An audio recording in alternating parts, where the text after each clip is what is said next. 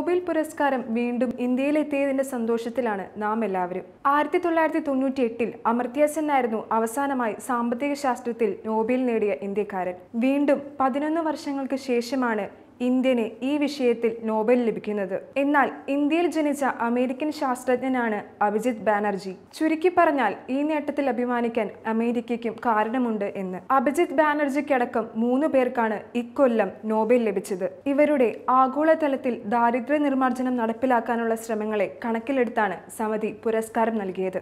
Esther ഡുഫ്ലോ, Michael ക്രൈമർ എന്നിവരാണ് അഭിജിത്തിനൊപ്പം പുരസ്കാരം പങ്കിട്ടത്. ഇതിൽ എസ്തേർ ഡുഫ്ലോ അഭിജിത്തിന്റെ ജീവിത പങ്കാളിയാണ്. 1961 മഹാരാഷ്ട്രയിൽ ജനിച്ച അഭിജിത്ത് ബാനർജിയുടെ രക്തത്തിൽ തന്നെ സാമ്പത്തിക ശാസ്ത്രം ഉണ്ടായിരുന്നു. അച്ഛൻ ദീപക് ബാനർജിയും അമ്മ നിർമ്മല ബാനർജിയും സാമ്പത്തിക ശാസ്ത്ര അധ്യാപകരായിരുന്നു. യൂണിവേഴ്സിറ്റി ഓഫ് കൊൽക്കത്ത, ജവഹർലാൽ നെഹ്റു സർവകലാശാല, ഹാർഡ്വേർഡ് സർവകലാശാല എന്നിവിടങ്ങളിലായിരുന്നു അഭിജിത്ത് ബാനർജി പഠനം പൂർത്തിയാക്കിയത്.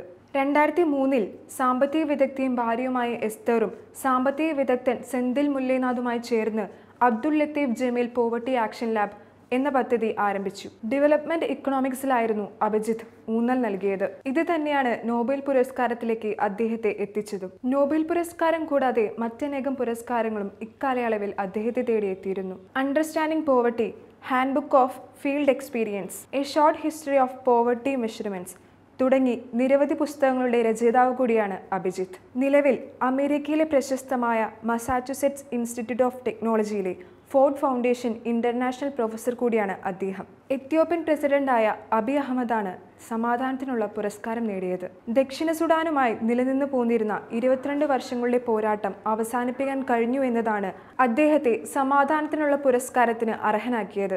അബി അഹമ്മദ് എന്ന പ്രസിഡന്റ് സ്വീകരിച്ച നിലപാടിലൂടെ ലോകത്തിന് അഭിമാനിക്കാൻ കഴിയുന്ന മാതൃകയാവുന്ന പ്രവർത്തനങ്ങളിലൂടെ ഇനിയും നോബൽ പുരസ്കാര ജേതാക്കൾ ഉണ്ടാകട്ടെ എന്ന് ആശംസിക്കാം. മറ്റൊരേത് രാജ്യക്കാരനെ പോലെയും ആ നേട്ടങ്ങൾക്ക് സ്വന്തം രാജ്യത്തു നിന്ന് അവകാശികൾ ഉണ്ടാകട്ടെ എന്ന് ആശിക്കാം.